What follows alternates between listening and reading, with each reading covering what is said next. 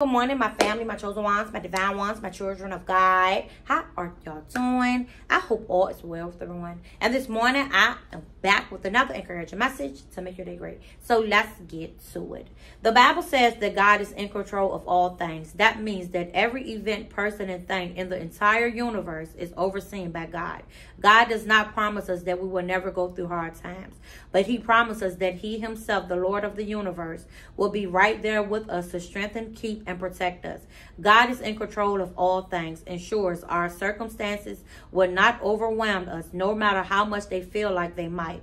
God has good plans for us, plans to bless his children abundantly. And because of his crown, nothing can stop him from fulfilling those plans. So keep praying and asking him to pour out his abundant goodness upon you.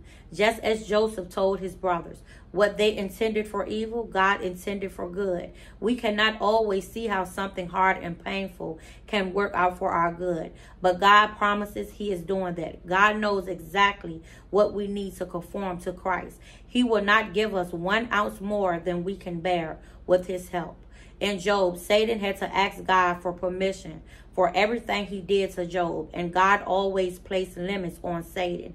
You cannot do this, but you can do that. God is in control of all things, Satan, demons, and every human being and every circumstance. And he won't let a single thing happen to us that he won't give us grace to handle. Amen, family. I hope y'all received this encouraging message. Make sure you like, comment, and subscribe to all of my videos. And just know God loves you, and so do I. God bless.